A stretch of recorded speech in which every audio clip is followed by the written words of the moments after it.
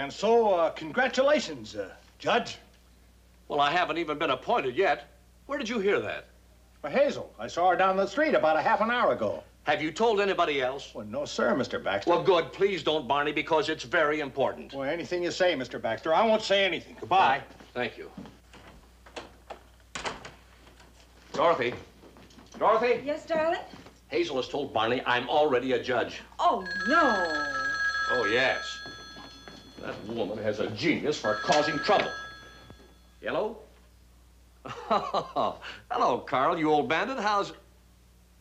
Where did you hear that? Well, where did your maid hear it? Well, Hazel has no right to repeat such a story because it's absolutely not true. Carl, please, will you not repeat it to a soul? Thank you. Carl Fletcher? Yes. Well, he won't repeat it, George. She's probably told everybody in the neighborhood. And one person outside the family is too many. Mr. Baxter? Yes, sir? My name's Frank Olson. I'm a reporter on the Sentinel. Oh, no. My editor sent me over here to check on a rumor that you've been appointed to the municipal... Look, please. There's absolutely no truth to the rumor. None whatsoever. I'm sorry. Good day. Thank you, Mr. Baxter.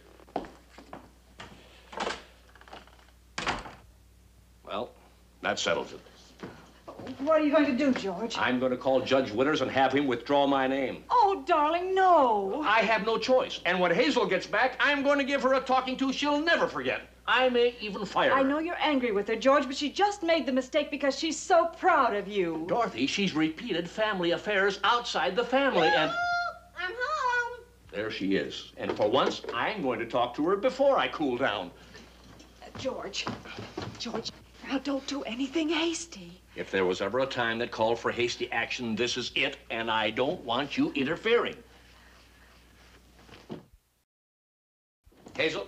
Oh, for Pete's sake, Mr. B, you didn't have to come out here. I was going in there. I don't mind the walk, Open Hazel. it. What's this? Isn't that just like a man? Go on, open it. It's a gavel. Oh, for Pete's sake. Now, before you start thanking me, I want to say something. Hazel, just a minute. You know how I feel about Missy here.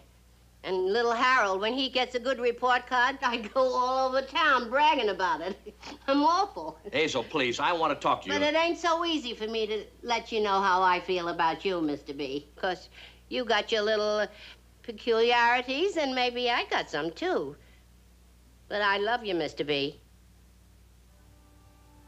Just like you was a kid brother or something. So I've been going all over town bragging about you being a judge. You like the gavel? Yes, Hazel. It's a beauty. I'll show you how to use it. You know, you don't bang it. You just give it little taps like that. Oh, I'll tell you something funny. Once I was presiding at a meeting of the Sunshine Girls, you know, and I didn't have any gavel, so I was using a croquet mallet. And a couple of the girls got in an argument. And I was banging for order, and I knocked the leaf out of the dining room table. Ain't that a doozy?